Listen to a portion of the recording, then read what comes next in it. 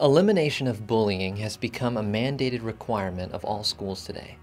Yet scientific researchers have been discovering that the anti-bullying programs that focus on teaching students not to be bullies don't have good track records. They rarely produce more than a minor reduction in bullying and often result in an increase.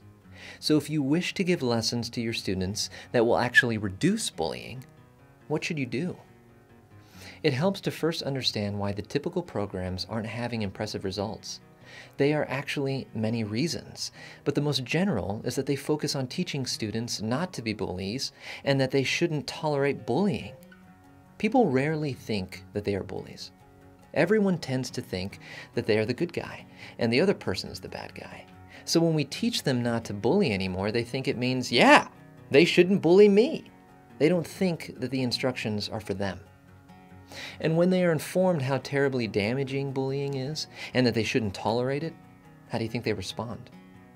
Does it help them handle it without getting unduly upset?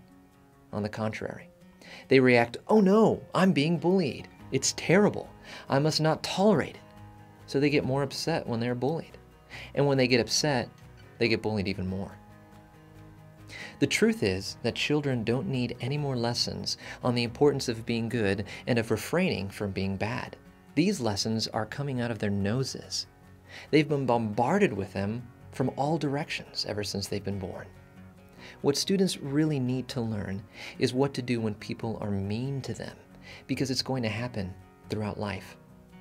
That's what's missing from their education. See, people don't suffer from people being nice to them. Their misery is caused because they don't know what to do when people are being mean to them. They're trying hard to make the meanness stop, but what they and the schools are doing usually doesn't work. In fact, if they're not making the bullying better, they're probably making it worse. To reduce bullying, all we really need to be teaching is how not to be victims when people are mean to them.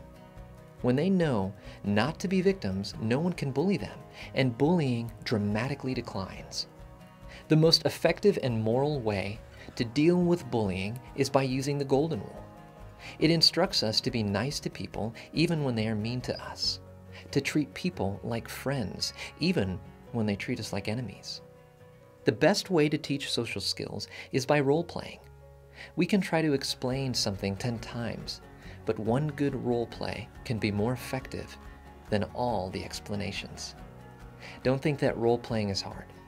It is remarkably easy once you get the hang of it. Human beings are biologically programmed to role play. That's why so much of the play activity of young children is make-believe.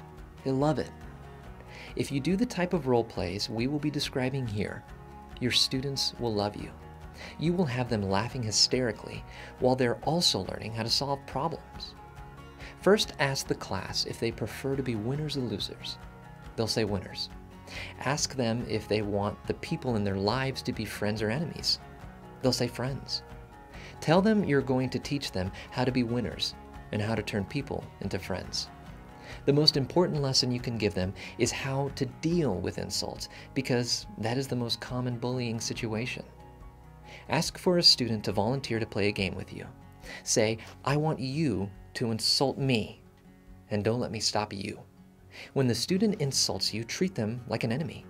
This means that you should get upset, defend yourself from the insults, and threaten them that they had better stop or they'll be sorry. You will probably see them having a great time and continuing. Then give up and say, you did a great job. Now let's play again. Insult me and don't let me stop you. This time, treat the insulter like a friend.